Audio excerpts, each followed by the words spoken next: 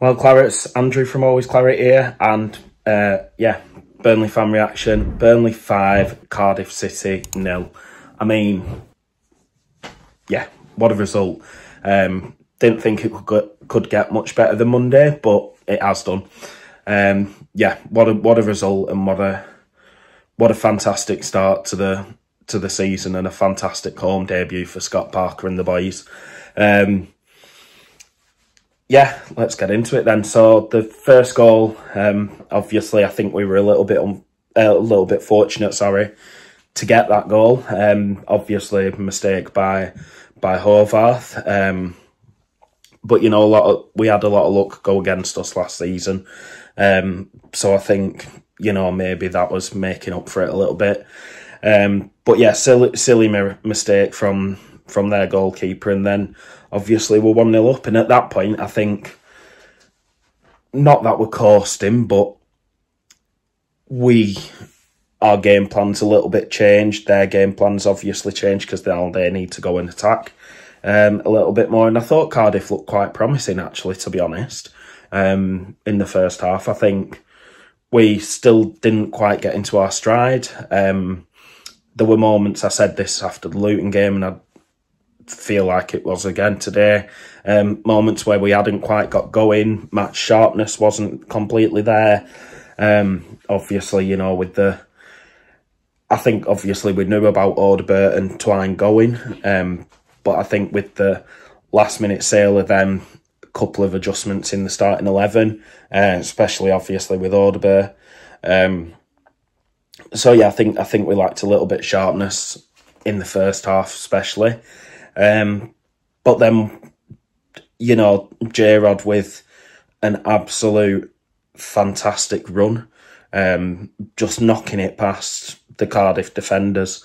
I think a lot was said about him before the season started. A lot was said towards the end of last season about how he's not good enough. You know, he's getting on a bit. We shouldn't have given him another contract. But I think today his performance showed why we've given him that contract and why he was good enough. He's good enough for the Championship. So yeah, I think he did very well.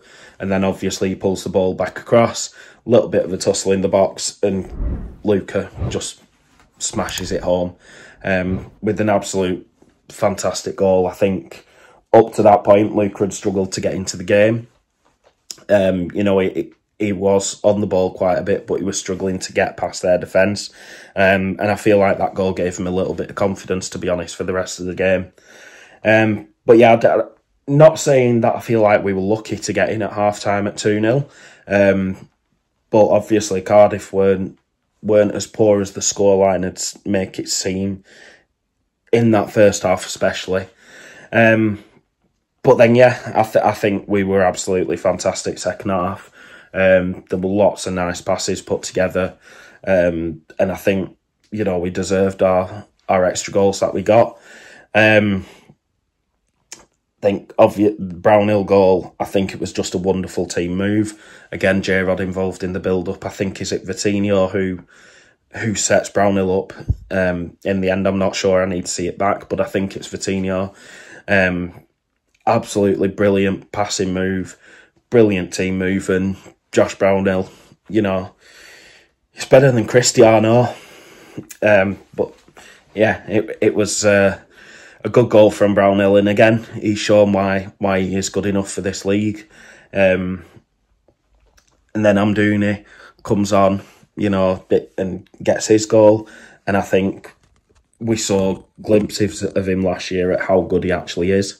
But I think today when he came on, he was fantastic. You know, he obviously took his goal very well. Probably a little bit fortunate that he did go over the line. But I thought he took it very well, and I think he had quite a few nice touches, and he got involved quite well. And then Johan, obviously, right-footed curler from outside the box. I think that was probably the goal of the game for me, just in terms of, you know, how good of a goal it was and how much it probably meant to Gudmundsson, and how it just sealed off the game for us, really. But yeah, we've got off to a flying start. We're top of the league. We've scored, what is it, 9 goals in the first 2 games now. Clean sheet for Hiladaki today, which I thought he played well. He made some really good saves, and yeah, I think there's definitely, obviously, Trafford missing today. Rumours of illness, potentially not going to be here next week, and we don't know. But I think there's definitely a question of if Trafford is, excuse me, if Trafford is still a Burnley player come next weekend, does he keep his place? Because for me, watching Hiladaki today compared to Trafford on Monday, I think personally it would be Hiladaki getting that spot. But yeah, it's a big week for us, obviously, in terms of the transfer window this week. Keeping players. I still don't think we missed Sanderberg. I think the midfield was very open at times today, but I don't necessarily feel like we do miss him. I think Cullen and Brownhill have stepped into that midfield absolutely perfectly again this season. We know how well they can do. We saw how well they could do last time we were in the Championship. But yeah, I feel like they stepped into it really well once again today. Steve, absolutely fantastic, as always. I thought Dara had a very good game. Perez looks like some player.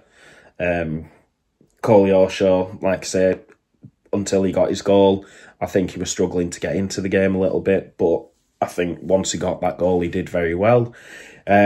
Foster, a little bit anonymous in the first half. I think they were trying to get him to bite, and he did nibble a couple of times, and I think something must have been said at half time, because I genuinely thought in the second half Foster could end up walking. But yeah, the lads played well today. Can't knock any of them. Man of the match shout, I'm gonna say, excuse me, I'm gonna say Cullen, because he's just fantastic every match, and he's just always calm, composed. I think he put in some really good challenges. I think he dictated play very well, so I'm gonna say Cullen. But like I say, Brownhill, Koleosho after his goal, J-Rod, Vitinho, I think they all played exceptional. So yeah, on to next weekend. Tough game against Sunderland. Can we go get another 3 points? Another 5 goals, please? Come on, Burnley.